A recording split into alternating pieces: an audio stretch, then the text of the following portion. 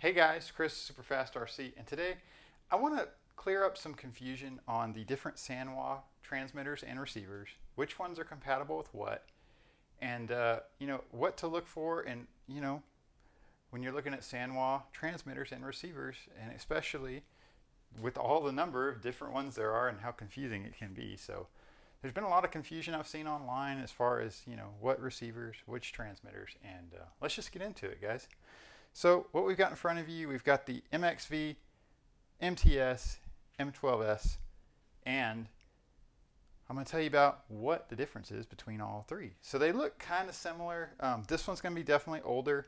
The replacement for this one is now the MX6. And guys, this is going to be very entry-level crawler, RTR kind of radio. This one I've got back in like 2014 or something. It's pretty old, but it still works great. And it is what it is, guys. It's a Sanwa entry-level transmitter receiver combo. I have the receiver here. It is installed in my Rustler VXL. I don't really use this radio for much racing, but here's the receiver. I'm going to try and swing it in here. That is what you use with the MTS.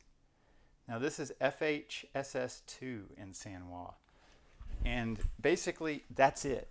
This receiver, or an FHSS2 receiver, is the only receivers that'll work with the MXV.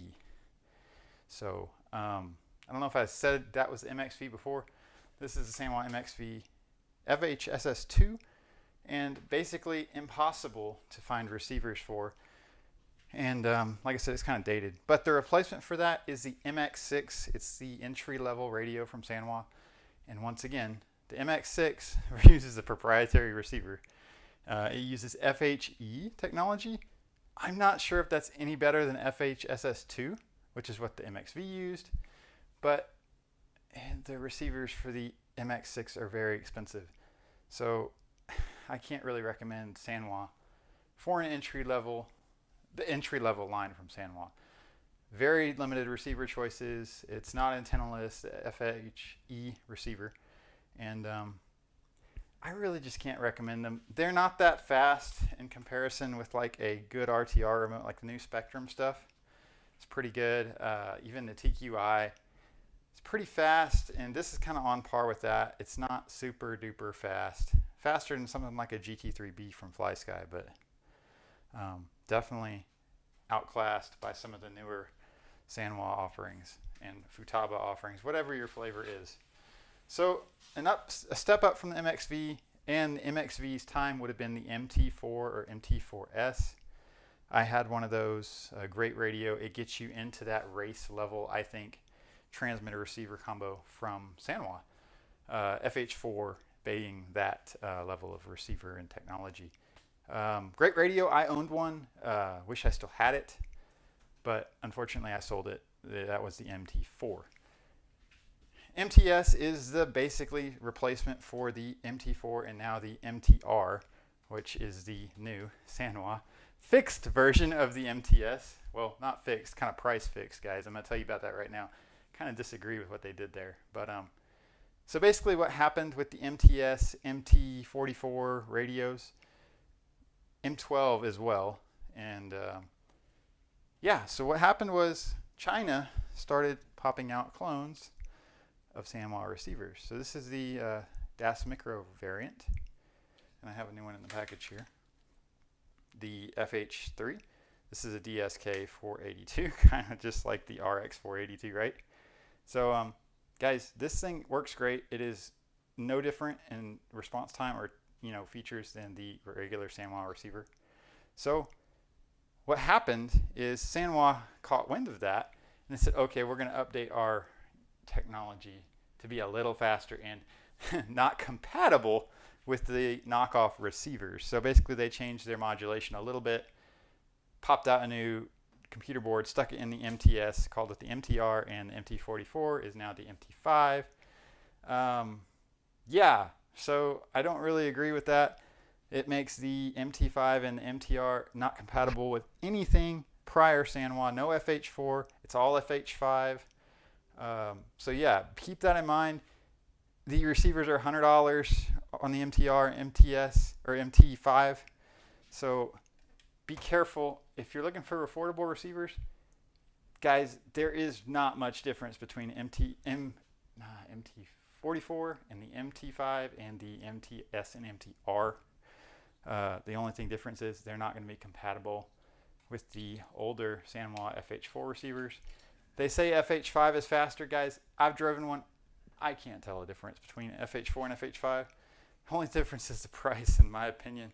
So be careful when you're shopping for Sanwa stuff. If you want to get in more budget friendly and a lot more used receivers you can pick up on the aftermarket, and also, you know, like I think Rudog,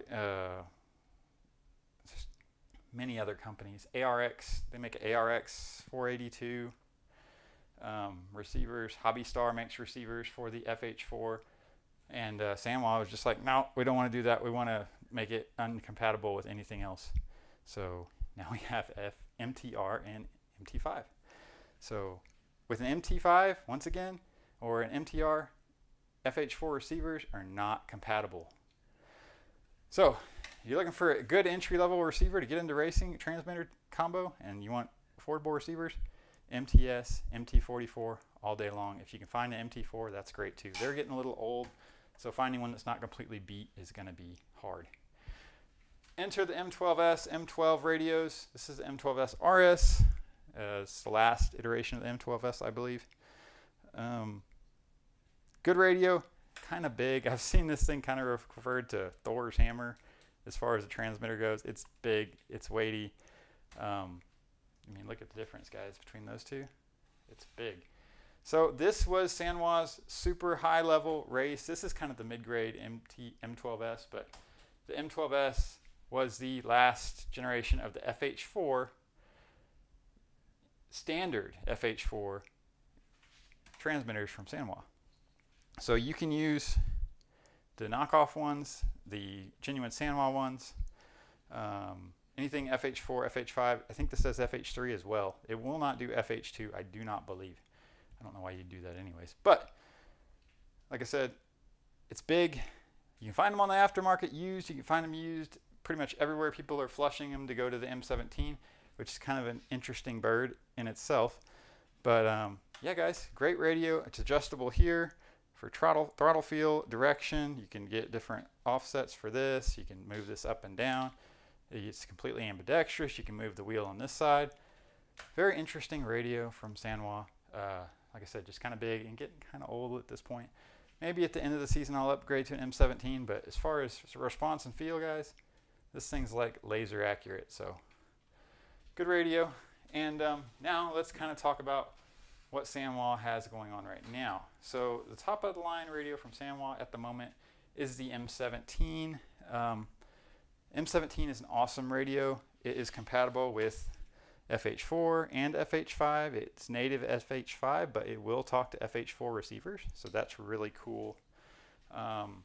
Touchscreen, it's fast, it's light, a lot lighter than the M12, so that's good.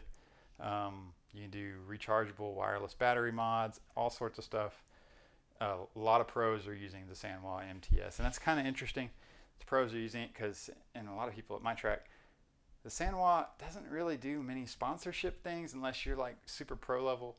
So if you see a guy at your local track with a Sanwa, most likely he paid for that because he likes the feel of it and he likes the way it works. So yeah, they're not cheap. The M17 is $599 for the base model with a receiver. Definitely a high level radio.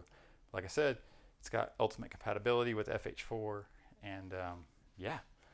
So guys, just to wrap this up, MXV MX6 is not compatible with the MTS or M12 and its receivers. These are only compatible with FH4 and FH3. MXV, FH2, and MX6 is going to be FHE receivers only. I think that's RX391W. W means waterproof. So yeah, these guys are going to do RX471, 472, RX481, 482.